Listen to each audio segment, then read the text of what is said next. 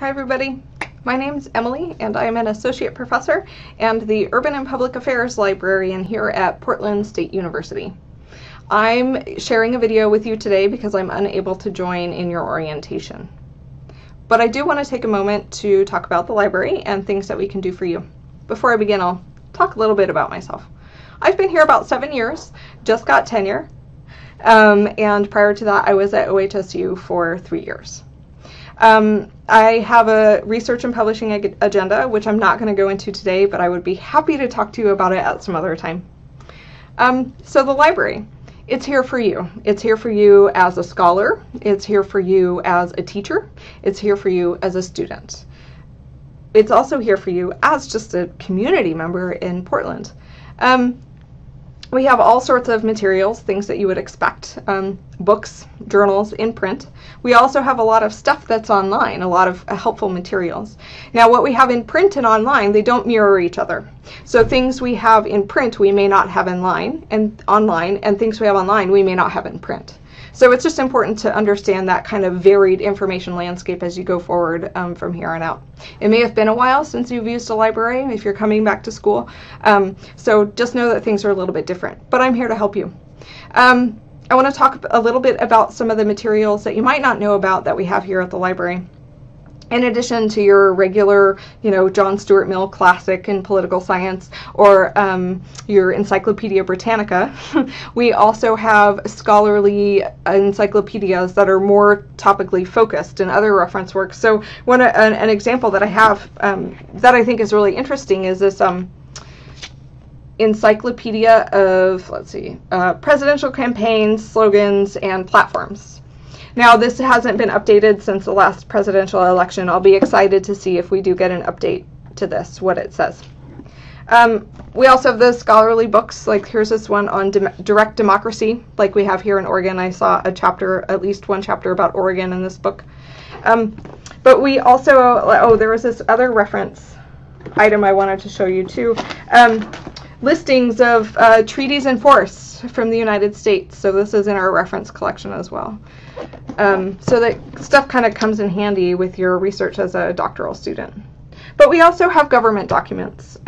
We are a 100% depository library for Oregon state documents. So that means anything created by a bureau or agency in Oregon or the Oregon legislature we should have here at the library. I found one example for you.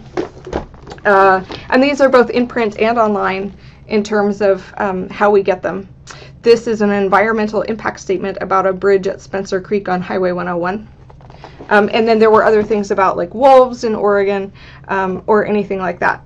We also have federal government documents. Now we don't have 100% of everything created by the federal government. That would be impossible. But we get a percentage in certain areas, and it's complemented with other libraries all around the country. An example might be documents or publications from the EPA.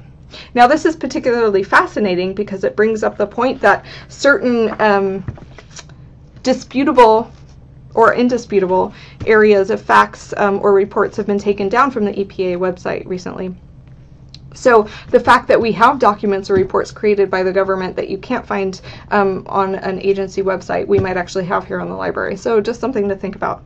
And one of the fun ones, here's an office supply catalog from 2001. Well, I know it seems kind of silly, but it was created by the federal government. So we do have to know how to order pens and paper if you work in federal office.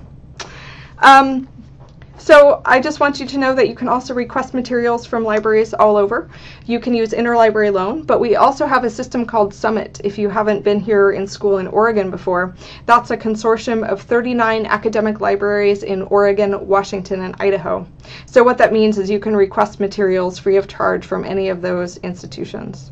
Anything that you find that you need, always ask for it from the library. There should be no reason for you to be paying for anything that you need in your research, teaching, and scholarship. Finally, I have some research supports already ready for you. Of course, we have reference services at the reference desk, and we also have a 24/7 chat function too. And then you could also make consultation times with me in my office. But I've developed some research guides for you, and so have the other librarians, that can kind of get you a start in your research. There's also tutorials on our tools and things like that that you can find from our website. Your handout should have more information. Finally, there's a workshop being offered on Zotero and Mendeley. Zotero and Mendeley are citation management tools that I think would be really useful for you to learn about and start using in your first year as a doctoral student. It helps you organize the things that you're reading in class and things that you're researching, so you might want to attend one of those workshops, and the times will be on your handout. Finally, there are 3 things that I want you to leave this orientation video knowing. First, it's okay to not know. It's okay to have questions. You may be returning to school. You may feel like you can't ask your professors a certain question because they might be grading you. So I'm hopefully a safer person for you. You're welcome to ask me any questions. I may have to refer you back, but please don't feel like anything's too small to ask a librarian for help. And ask for help earlier. Finally, you should know how to get a hold of me. That information is also on your handout. I'm really looking forward to meeting all of you. Hopefully I'll see you in my office at least once during your time here, if not many times. Welcome to PSU, and have a great day.